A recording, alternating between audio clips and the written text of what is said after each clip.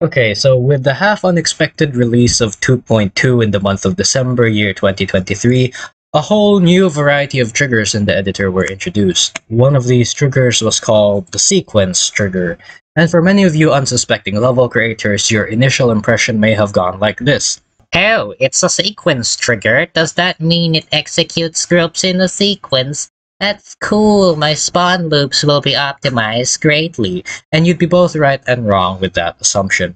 First things first, it does in fact execute each group in a sequence, but not in the way you'd expect. Instead of calling the trigger just once, you're supposed to call it multiple times. So instead of it activating like this, it activates like this. What does that mean? It means you have to activate it like this.